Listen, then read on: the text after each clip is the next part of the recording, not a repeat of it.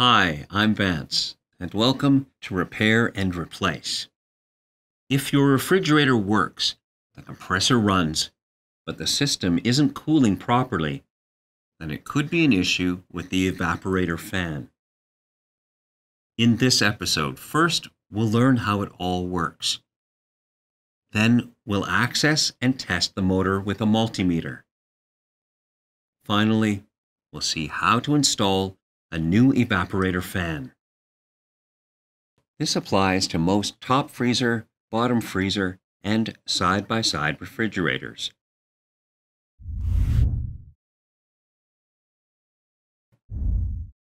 All refrigerators work in the same basic way.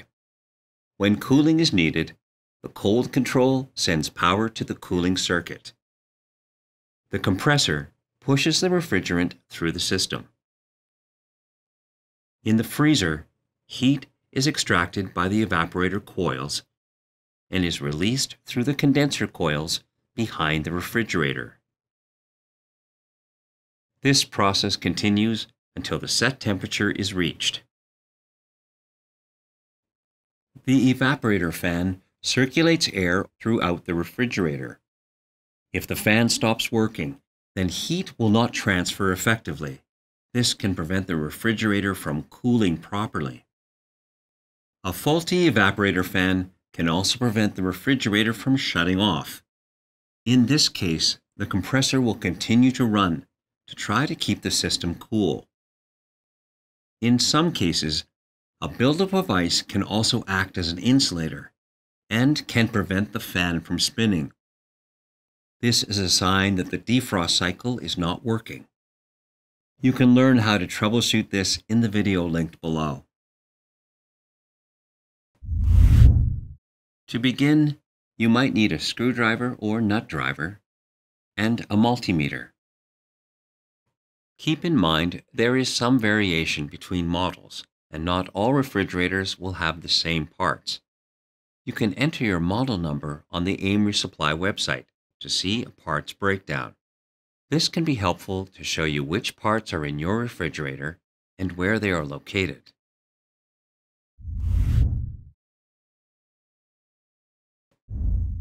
First, slide the refrigerator out from the wall.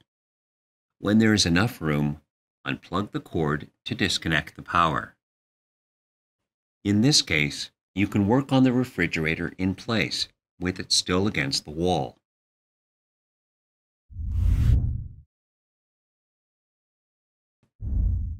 Since the evaporator fins are sharp, it's best to wear cut-resistant gloves. To access the evaporator coils, you'll have to remove the screws to the freezer cover panel. Lift up the mounting tabs and remove the panel.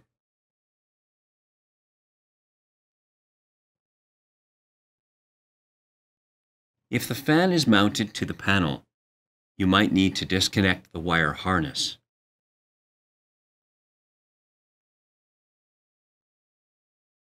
In a side-by-side fridge, the fan will likely be mounted above the evaporator coils. To isolate the fan, disconnect the wires and remove it. If your model has a bottom freezer, then you'll have to remove the door to access the freezer components. You can see how to do this in the video linked below.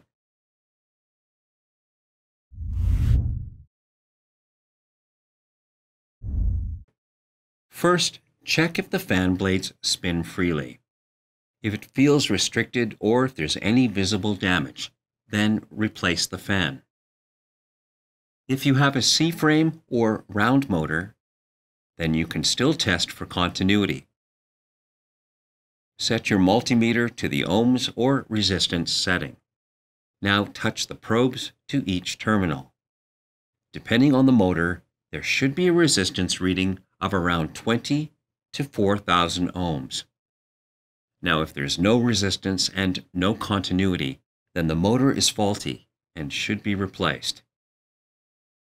Some motors can't be tested this way. If the resistance is more than 1 million ohms, then the motor likely has sealed internal components. This means you won't be able to test the resistance of the motor windings. If you're not sure if it's faulty, then it's still best to replace it.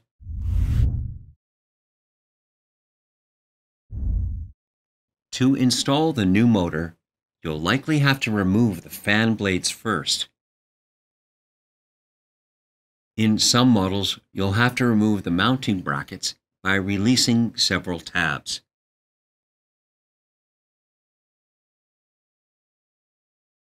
Now, remove the old motor from the mount. In other cases, you'll have to remove several screws.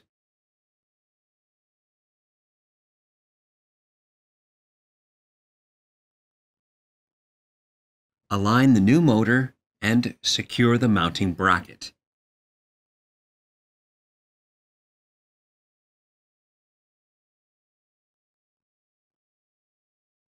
If needed, tighten the mounting screws. Now, replace the fan blades.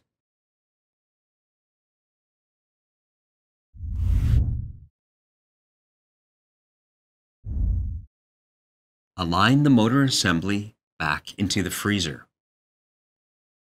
Now, reconnect the wires. Next, replace the freezer cover.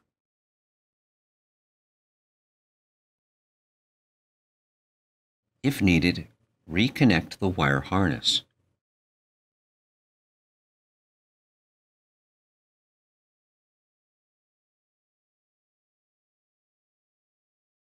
Now, tighten the mounting screws.